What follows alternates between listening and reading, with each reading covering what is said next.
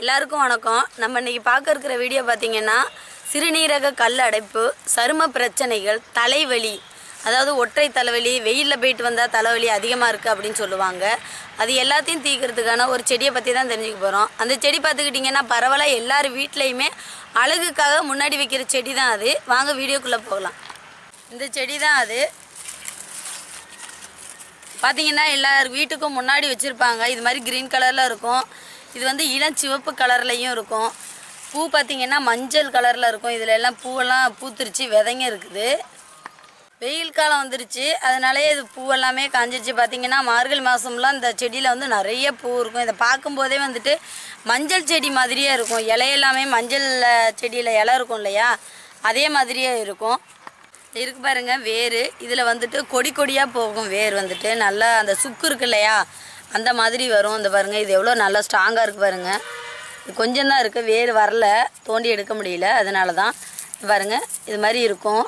அந்த வேரை வந்துட்டு நம்ம காய வச்சு பொடி பண்ணி எடுத்து வச்சுக்கிட்டு சுடு தண்ணியில் டெய்லி போட்டு குடித்தோம்னா சிறுநீரக பிரச்சனை, சிறுநீரக அடைப்பு, சிறுநீரக கல் இருக்கிறது, எரிச்சல் இருக்கிறது, சிறுநீரகத்தில் வெயிலில் போயிட்டு வந்தாங்கன்னா சூடு பிடிச்சிக்கிச்சு, யூரின் போக முடியல, ரொம்ப எரிச்சலாக இருக்குது அப்படி சொல்லுவாங்க. அந்த மாதிரி பிரச்சனைகள் எல்லாமே தீர்ந்துடும். இந்த இருக்குது பாருங்கள், இதில் விதை வந்து உள்ளே இருக்கும். வெள்ளை கலராக சின்ன சின்னதாக உருண்டையாக இருக்கும். இதுக்குள்ளே விதை எல்லாம் வெடித்து கொட்டிடுச்சு. இங்கே பாருங்கள், கொட்டிடுச்சு எல்லாம் விதையெல்லாம் நல்லா முத்துனோன்னு. இது வந்து பார்த்துக்கிட்டிங்கன்னா நம்மளுக்கு தலைவலி, அதாவது வெயிலில் போயிட்டு வந்தாக்கா நம்மளுக்கு தலைவலி இருக்கு இல்லையா, அந்த தலைவலி, அப்புறம் வந்துட்டு நம்மளுக்கு ஒரு சைடாக தலைவலிக்கும் சில பேருக்கு. அந்த மாதிரி பிரச்சனை இருக்கிறவங்களுக்கு அதை அரைச்சி பத்தா போடும்போது சரியாயிடும். இது வந்து பார்த்துக்கிட்டிங்கன்னா இதோட வேரோட வந்து தனி சிறப்பு என்னன்னு சொன்னாக்கா, இது வந்து கெட்ட தண்ணிங்களை வந்து இழுத்துட்டு, தண்ணியில் இருக்கிற கிருமிகளை எல்லாம் இழுத்துட்டு, கெட்டதெல்லாம் இழுத்துட்டு தண்ணியை வந்து ஃபில்ட்ரு பண்ணி கொடுக்கக்கூடிய சக்தி வந்து இதுக்கு இருக்குது, இந்த வேருக்கு இருக்குது. நம்ம வந்துட்டு கிணறு பைப்பு, அந்த அடி பைப்பு, போர் பைப்பெல்லாம் வச்சுருப்போம்ல, அது நம்ம வந்து போர் வச்சுருக்குது, அந்த இடத்துல எல்லாம் இதை வச்சு வளர்க்குறது ரொம்ப ரொம்ப நல்லது. ஏன்னு கேட்டிங்கன்னா அங்கேருந்து வர்ற தண்ணியை தான் நம்ம குடிக்கிறோம், பயன்படுத்துகிறோம்.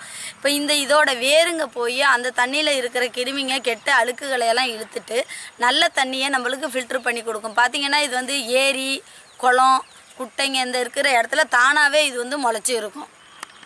இது பார்த்துக்கிட்டிங்கன்னா நம்ம வீட்டில் வளர்க்குறது ரொம்ப ரொம்ப நல்லது. நம்ம எப்படி வேப்ப மரம், புங்க மரம் வளர்க்குறோமோ அது மாதிரி இது வளர்க்குறது ரொம்ப நல்லது.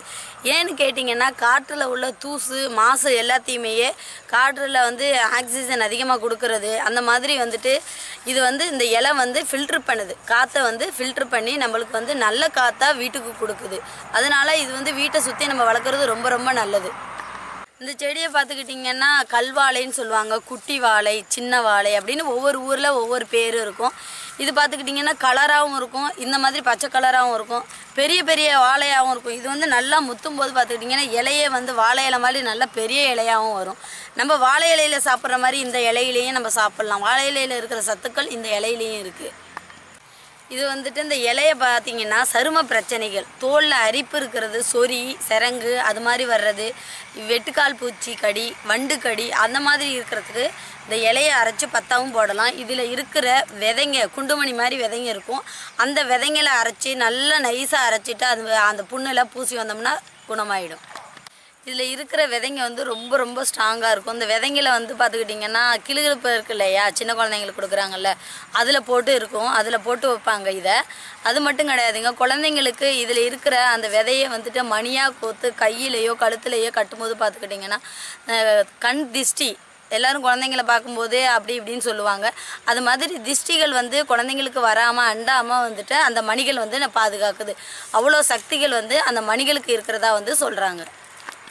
இது வந்து குழந்தைங்கள் மட்டும்தான் போடணும் அப்படின்னு கிடையாதுங்க, பெரியவங்களும் போடலாம். பெரியவங்களுக்கு வந்து சில பேருக்கு அடிக்கடி உடம்பு முடியாமல் போகும், கேட்டால் திஷ்டி அப்படின்னு சொல்லுவாங்க. அவங்களுக்கு வந்துட்டு இந்த மணியை வந்து நம்ம கோத்து கழுத்தில் போட்டு விடும்போது வந்துட்டு ரொம்ப நல்லது. அந்த மாதிரி திஷ்டிகள் படாமையும் எதிர்மறை சக்திகள் படாமையும் நம்ம வந்து பாதுகாத்துக்கலாம்.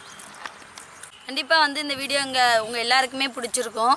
பிடிச்சிருந்துச்சின்னா லைக் பண்ணுங்கள், ஷேர் பண்ணுங்கள், கமெண்ட் பண்ணுங்கள், மறக்காமல் சப்ஸ்கிரைப் பண்ணுங்கள், கூடவே இருக்க பெல் சிம்லையும் கிளிக் பண்ணுங்கள்.